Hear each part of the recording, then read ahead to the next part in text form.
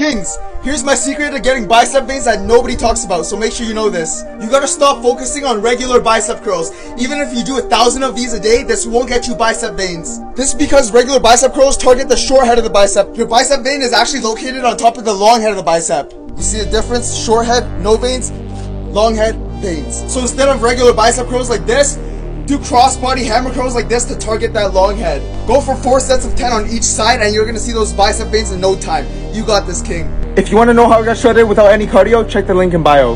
Follow for more tips, King. Let's get shredded together.